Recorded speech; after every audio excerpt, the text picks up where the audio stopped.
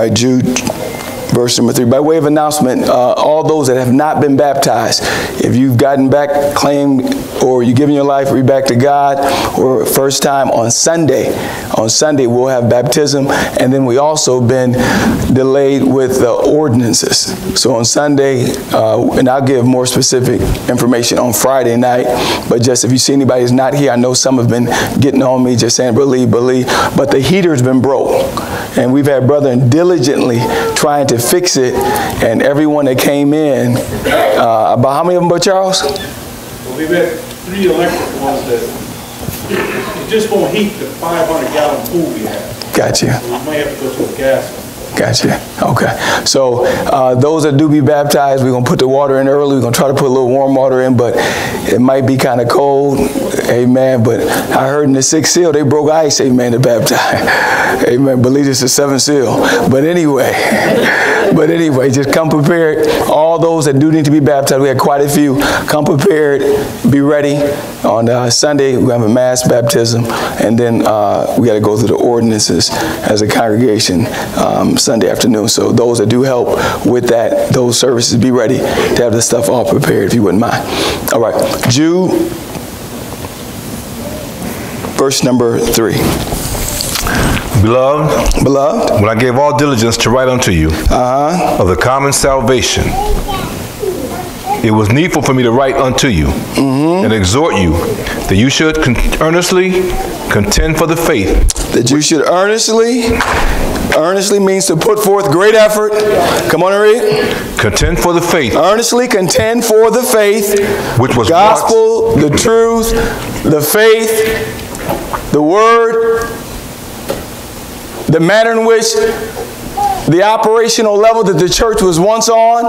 At this point, it only been a few years since then, but the prophet, the apostle, he observed, he processed, and when he was going to write and say, just be encouraged, he said, no, it's more than that.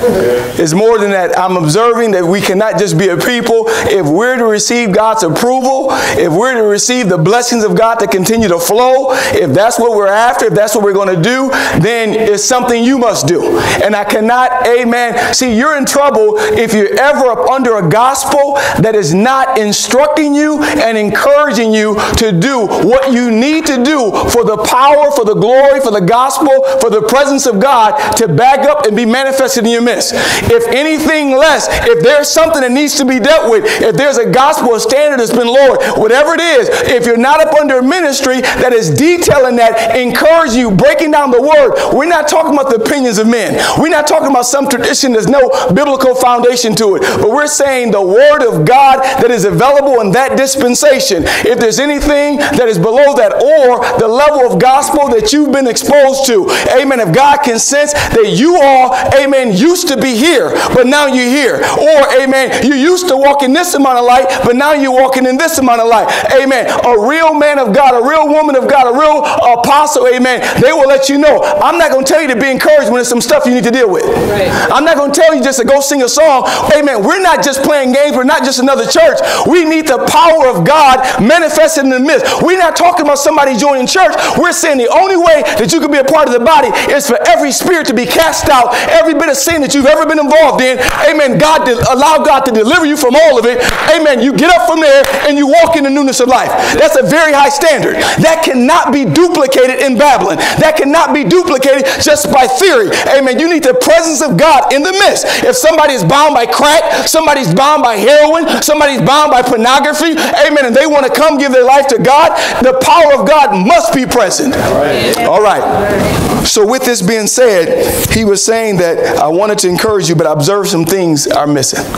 There are some things that are lacking. And I want to encourage you, he says, to earnestly contend for the faith that was once delivered. We started a message a few weeks back, or about a week or so ago, about the components of earnestly contending. Now, mind you, this is a very, very critical message. Tremendous insight. This is not just be encouraged saints or this, that, and the other, but this is a warfare message. As the body of Christ, wherever the body of Christ is, where the body of Christ is, you're going to see this work being done. Let me give it to you as an overview, because we don't have time to deal with every piece. Okay. The gospel day. Certain things would take place during the gospel day. The gospel day is the time that Christ ascended, Pentecost came. From that time of Christ to the time of his return, that is called the gospel day, or known as the gospel day. Throughout the gospel day, the church has had to deal with various things. It talks about a great falling away. Mountain that was on fire fell into the sea. Then it talks about a beast coming up out of the sea. What? The early church on fire, but fell into the hands of unregenerated men. Political. This, that, and the other. So out of that came a beast. Out of that backslidden condition came a beast. That beast had corns, this, that, and the other, and it was Catholicism.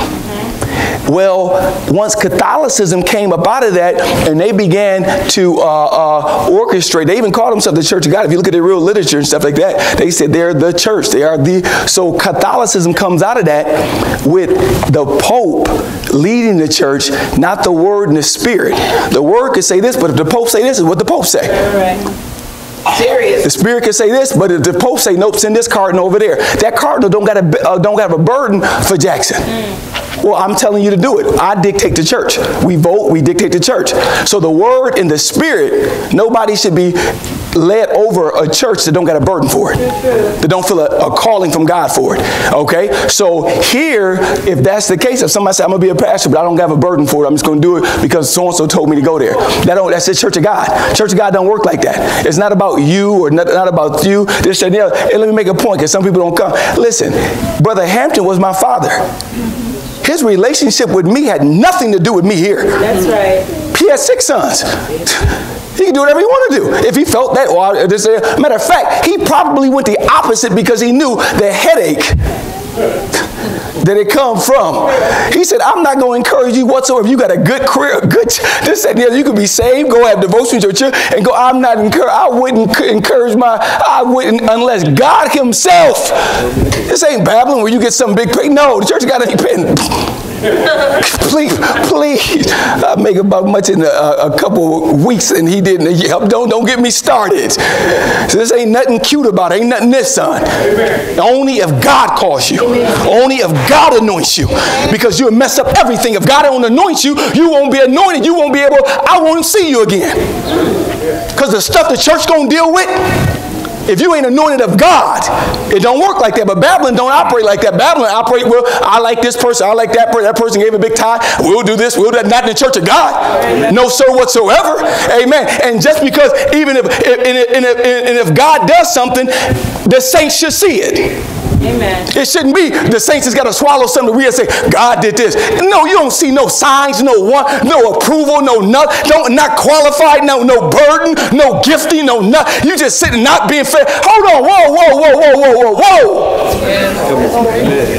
It's God's church. Amen. So out of the sea came Catholicism that said we're going to dictate and we're going to put. That's when they put in all those prayers out of purgatory. And all. They wanted to build the Sistine Chapel. They wanted to build all these wealthy, this, that, and the other. So they began to go to the poor peasants without no money, this, that, and the other. Oh, your son died? Oh, okay, won't you give us 7 cows and go in 5 Hail Marys and say this, that, and the other? Because right now, he's not in, no, he has some sins and stuff. So you got to pray those sins off. Listen, if your son died, that's right. However he died, the Bible says the tree falleth, that shall it lie. That's the point of the man wants to die, and after that, the judgment. He gonna stand before God exactly how he lived. Yes, and ain't nothing you can do about it. The Bible said today is a day of salvation. Yeah. Whatever you don't do spiritually right now, before you draw your last breath, it's too late. That's why we're saying something. Too late. It's too late. It's too late. I can't say give me $1,000 and I'll change the internal condition of your child. Right. If they had the Bibles and was following the Bible, they'll see. They ain't in the Bible. Amen. That's not nowhere near Scripture. Amen. So you had that, and then right after that, it talks about another beast that looked like a lamb. But when you seen the spirit that was operating, it said it was a dragon, and that was Protestantism. It made an image to the beast. originally it stood against those things, but some of the very things that they once stood against. The Bible said Protestantism was a golden cup, and God said at one point that God using this and the other way, this and the other, because the light of unity of God's people wasn't here yet. However, the pieces that we're focused on is that it began to do the same thing. You join the church instead of get saved. That's man. Man can't put you in God's church. You got to get saved. You got to be born again. In the same way they lift up the Pope, they would lift up man. Oh, this is a church of, Minnow Simon, John Calvin, Martin Luther, it's just, John West. Bruh, when the apostles, and they tried to lift the apostles up like they were somebody great, be careful of anybody that try to lift themselves up. Amen. If you ever see that spirit saying it's not of God, amen. Anybody that try to just a little self, you'll know right away. I may not put my hand on it, but there's a bunch of self in you. Right. It's just everything you do is pointing to you. And it's the point. The apostles, when they tried to lift them up like they ripped their clothes and no, it wasn't me. It's not me. Why? I can't rob God's glory. Right. So here they began to lift these men up and began to have their own rules, just like the Catholic Church, their own catechism, this, that, so on and so forth. Well, God eventually began to raise up brethren that seen that Protestantism dividing God's people in different sects and different groups were off. So he gave the brethren the light of unity of God's people. Back in the book of Acts, they were all one, but something happened. And it took, and that's one thing, it took one generation for the church to have to deal with a general apostate condition. But it took almost 1,800 years to get the fullness of light back showing. God always had a people. Right. Always had a people that were walking in all the light. They knew that God was blessing, that was standing against everything wrong. They had to go up under Rome. They had to do whatever, heads cut off, this, that, and the other. But God always had a people. Yeah. Don't ever, it's bad theology for people to say, oh, we're going to start the church of God again. What in the world Bible are you reading? Are you serious? For will you think that?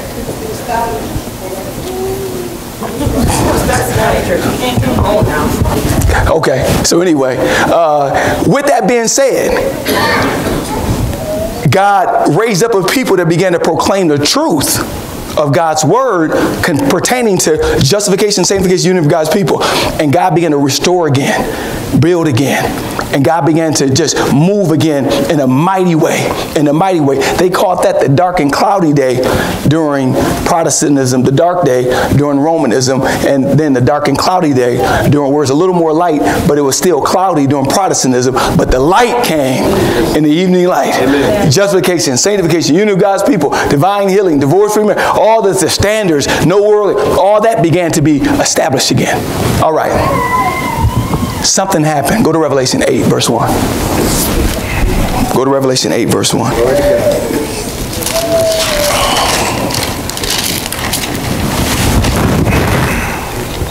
Yeah.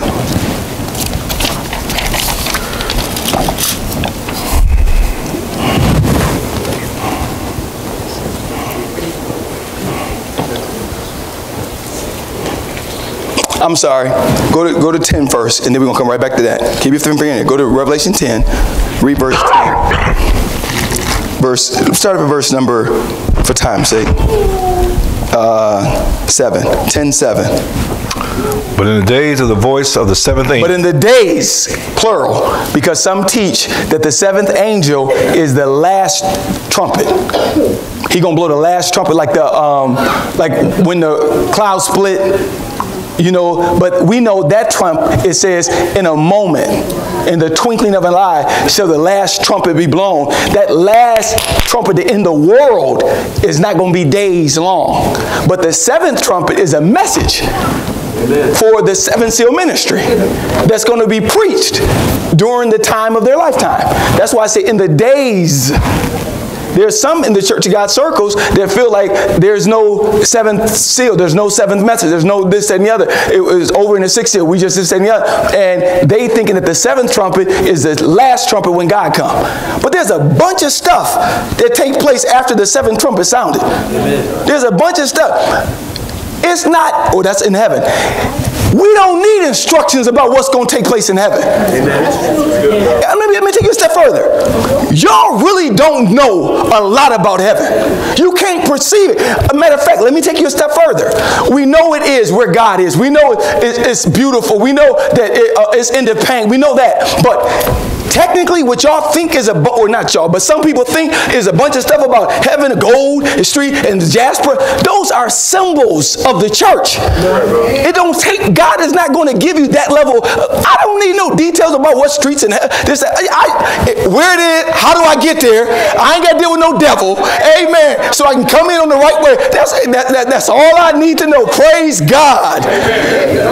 So the seventh trumpet is a message. All right, let's look into it. Come on, Brother Frank. In the days of the voice of the seventh angel, and it does say angel, but it's symbolic of the ministry collectively. It ain't never one man. Be scared of that. It's just the humility of the ministry collectively. Come on and read. But in the days of the voice of the seventh angel, when he shall begin to sound, the mystery of God should be finished. My Lord, yes. As he hath declared to his servant the prophets. And the voice which I heard from heaven spake unto me again. The understanding of prophecy shall be complete. There's aspects of prophecy that the seals before us didn't know. It hadn't been revealed. Now, it's not saying that anybody that claims to be a seven-seal minister knows every note of every piece of every symbol, but it's available. Amen. It's available. The mystery is well, even the sixth seal brother, I think it's Smith, wrote Revelation Explained, and he put in there, listen, there's some things that we don't understand, and there'll be some brethren coming. He had enough humility, because he was probably the most noted. He had enough humility to say, hey, there's some other ones coming. All right? But the mystery shall be finished for the most part. Come on and read. And the voice which I heard from heaven spake unto me again. Yes. And said, go and take the little book, my Lord, which is open in the hand of the angel, which standeth upon the sea and upon the earth. And I went unto the angel and said unto him, my Lord, give me the little book. Yes. And he said unto me, take it and eat it up, my Lord, and it shall make thy belly bitter, but it shall be in thy mouth sweet as honey. My Lord, eat the book. It's going to make thy belly bitter, but in thy mouth is sweet. Light is sweet. Oh, that truth is good. You ever see like go, oh, that was so good in scripture the way you broke that down. Woo! Now go home and live it. Oh man, ouch. I gotta clean out my phone with all that nasty music on it.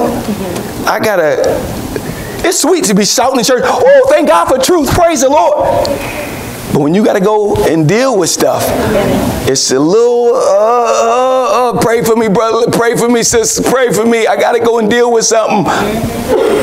I'm about to get there. Pray for me tonight, y'all, since we're going somewhere. Come on and read. And I took the little book out of the angel's hand and ate it up. Praise God. And it was in my mouth sweet as honey. And as soon as I had eaten it, my belly was bitter. My Lord. And he said unto me, yes, thou must prophesy again before many people and nations and tongues and kings. So here, we seen that took place. We seen where the brethren came into greater light and had to implement it. And it was bitter. And you say, Brother Lee, why was it? Read chapter 8, verse 1. What happened? Why do we need to go again? Come on and read. And when it opened the seventh seal, my Lord, there was a silence in heaven about the space of half an hour. And I saw the seven angels were still before God. All right, stop right there.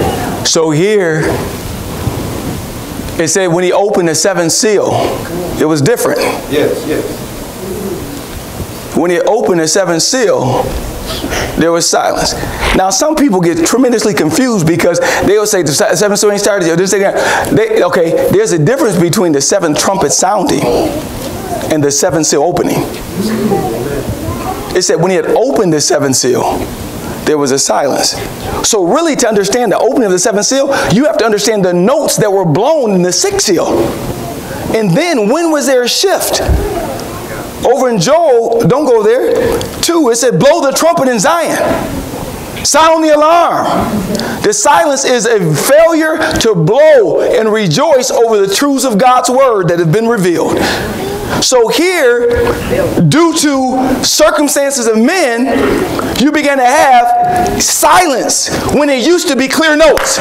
Sometimes it was due to wanting to grow the church.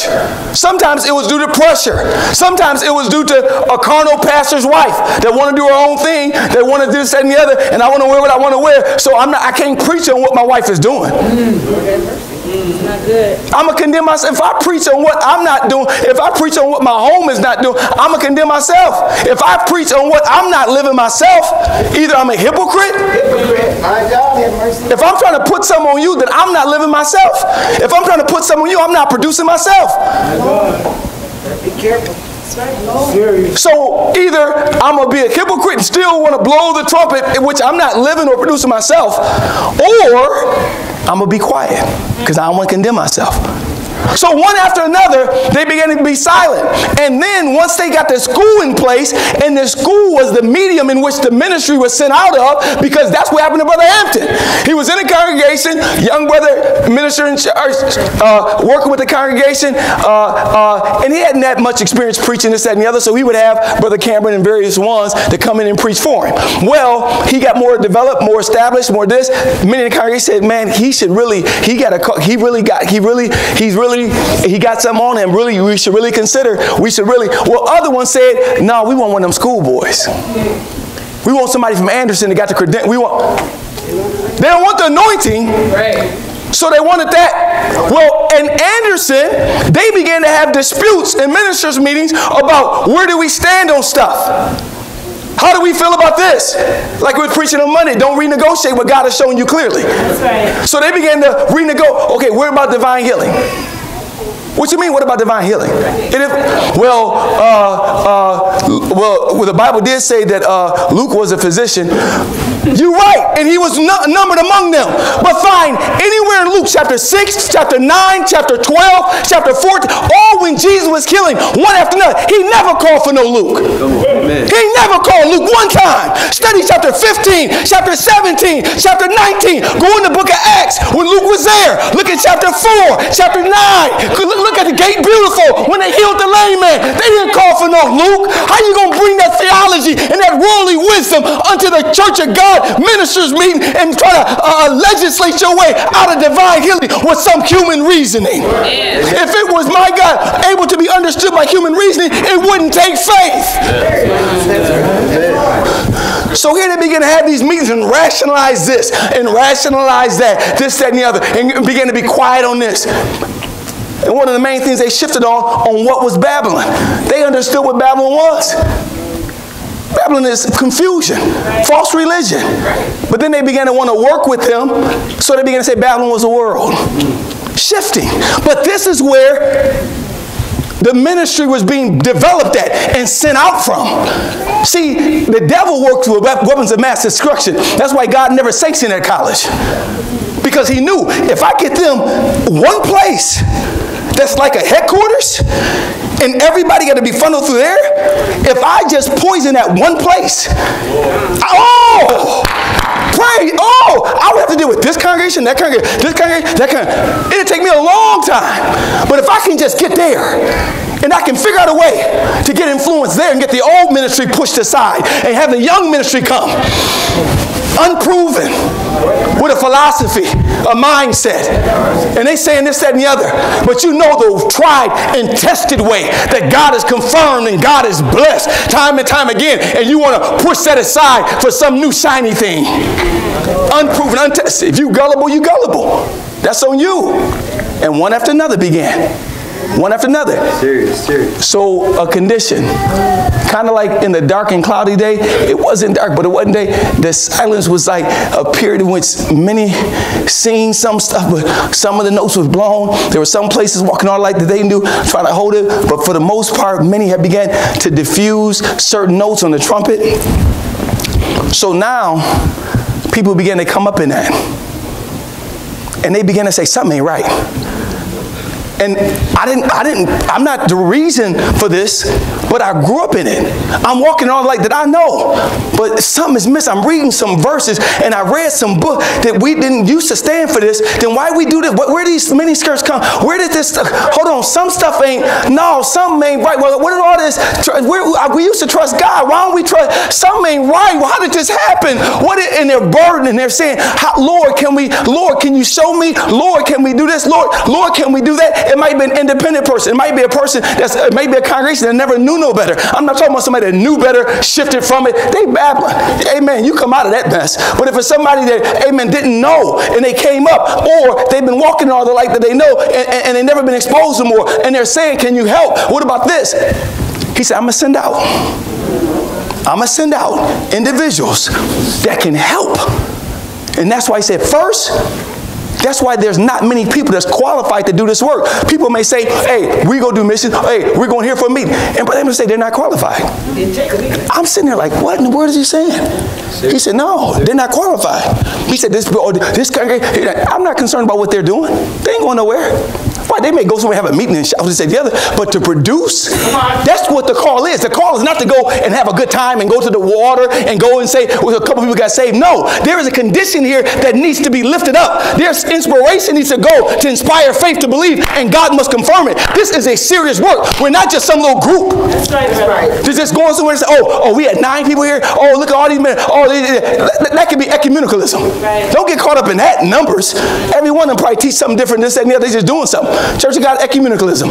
But the real work is to go, help, and build up. Amen. Now, what do we look for? And I'm going to make this message very succinct so we can get completed tonight. What do we look for? The Bible said man looks on the outward, but God looks on the heart. If you're going and you're looking on the outward just per se, you can end up condemning something that God didn't condemn. Or you can end up approving something that God ain't approve. It's really got to be something deeper than that. And one of the earmarks that is most essential is if a person is earnestly contending. You've heard ministry say that before. But we want to break that down so we can see what are the components of that. Let me take it a step further. A backslider could come back. Saints, they will not be accepted of God if they don't get this message tonight. It ain't about somebody just coming back to the church. But you got to come back with a certain mindset. You got to come back. See, it's not just about having church, but there's a mindset. There's a consecration that you got to come. And there's components of it. Right. There are clear components. You'll be up here shouting over so-and-so back, so-and-so back. Yeah, they came back, but God ain't accepting them. Why? Because there's component. There's an earnest contending that they need to do, that they just happy being back. No. Let's break down just in a few moments that we have left. What are the components of earnestly contending? All right, number one is a sincere desire to be all that God would have for them, his people, or his church to be. If it's an individual, it's a sincere desire to be all. If it's a congregation, it's a sincere desire. Not just a church school, not just another Church of God congregation, but a real, serious desire deep within to be everything that God would have for them to be. Philippians 1:10. Philippians 1:10.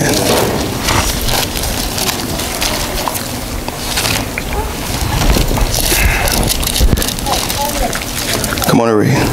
That ye may approve things that are excellent. And this I pray, that your love may abound yet more and more in knowledge and in all judgment. That ye may, what, Brother Frank? Approve things that are excellent. That ye may approve things that are excellent. Come on. That ye may be sincere. Yes. And without offense. Come on. Till the day of Christ. That you be sincere. He's saying you must have this desire to approve things that are excellent. I want to be all that God. My desire is to be 100% Church of God. I appreciate where I was born. I appreciate where I was raised. But I want to be all that God would have His church to be. I don't want to play games. I don't want to just be a part of a church. I want to be all that God. I don't want to just be back, but I want to be all that God would have for me to be. I don't want to be known. When I get done, when God get done with me, you ain't going to know I ever backslid. Why? Because God going to do a work on my experience. There'll be no traces of that. I want to be all. I want to be everything. My earnest desire deep within is not just to be another saint, not just to be another Church of God home. Amen. But I want my home to be everything the Church of God home is supposed to be. I want my children to be raised 100% Church of God. Whatever the Bible, whatever standard it is. I don't want to bring it in my home. I don't want to make excuses. I want to be all. I want to be all. Saints, pray for me tonight. That's why the Bible said there'd be 2 in 1 row, one taking the other left. Why? Because it's going to be few of this.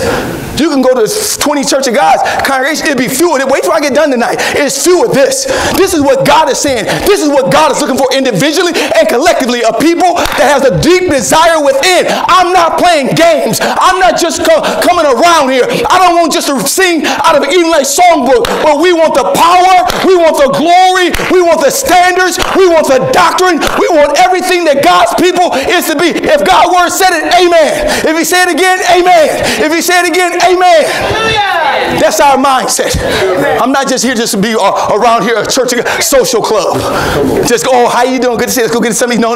That's not me. I enjoy going to get something, but that's not me. I want to be one. I ain't no legacy saint. Or my grandmother was a part of this church. Or my mother, she was part. Oh, no. Legacy saints ain't going to make it if they ain't got the same mindset that their parents had. You're not going to get in because your mother was so-and-so, your daddy was so-and-so. If you don't got the earnest desire, if you ain't got the consecration, if you ain't got the vision, then you'll be weighed in the balances and found wanting. Church of God wallflower. Just around here. But you got to have this mindset. Go over to 2 Corinthians 12. 2 Corinthians 2:17. Pray for us. 2 Corinthians 2:17. Read. For we are not as many which corrupt the word of God. But as of sincerity. Yes, sir. But as of God. Yes, sir. In the sight of God. Yes, sir. Speak we Christ. Amen. There's a sincerity there. We're not just one, but there's a sincerity there. Now, what's the opposite of this sincerity and this earnest desire? Revelation 3. Revelation 3, verse 14.